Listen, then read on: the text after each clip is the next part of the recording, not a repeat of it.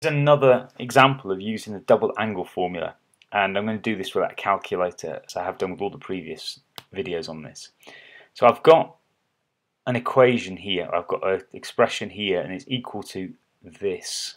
And I've got to show how I go from here to here. So a quick scan, I've got 2 theta here, but I've not got any 2 thetas in the other one. I've got the -5 there, got +2 and +3 there. So I want to get rid of this one here.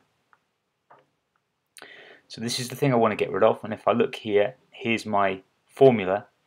I don't want to use this because in the example here I've got no sine squared thetas.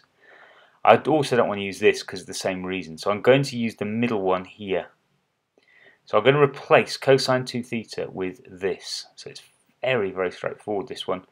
Once I've identified what I'm going to do, cosine squared 2 theta minus 1 is replaced there, minus 5 cos theta plus 3. Now then, if you look at this, I've got 2 cos squared theta, yes.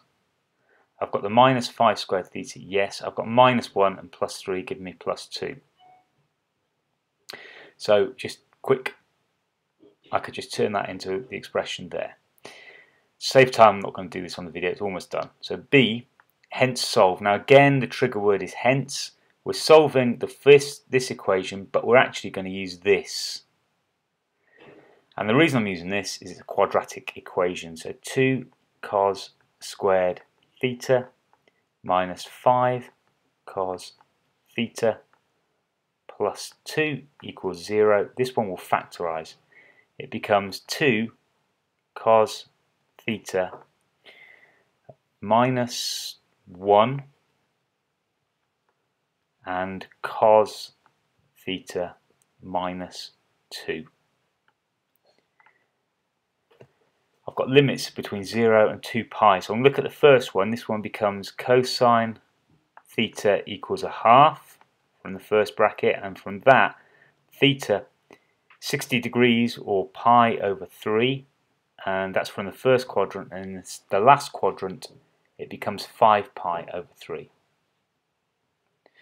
Then we've also got this one here which has cosine theta equals 2. Well, the cosine graph only goes between -1 and 1, so for this one there are no solutions. And I'm just going to jot that down just so that the examiner knows that I've thought about this bracket. So this is the second part of using the double angle identity.